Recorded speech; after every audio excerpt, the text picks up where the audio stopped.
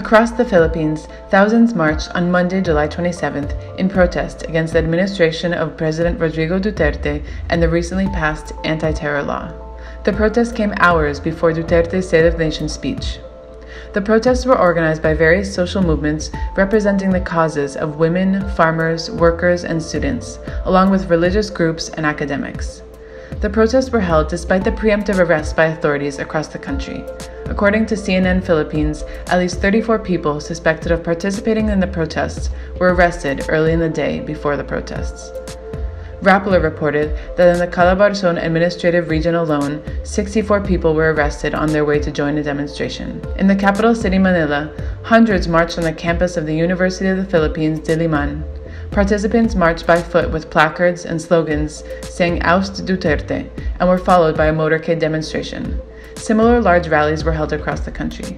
Protesters' key demands are the ouster of Duterte and the repeal of the controversial anti-terror law. Sabi ni President Duterte, kailangan ng terror law para daw sa mga teroristang katulad ng Abu Sayyaf.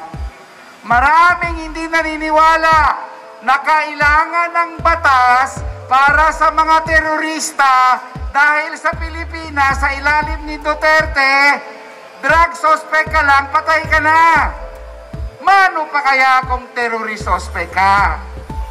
Protesters also condemned political assassinations and the government's mismanagement of the COVID-19 pandemic. In his State of the Nation address, Duterte very noticeably avoided speaking about the pandemic and the measures taken by the government. This was widely criticized by opposition leaders and activists alike.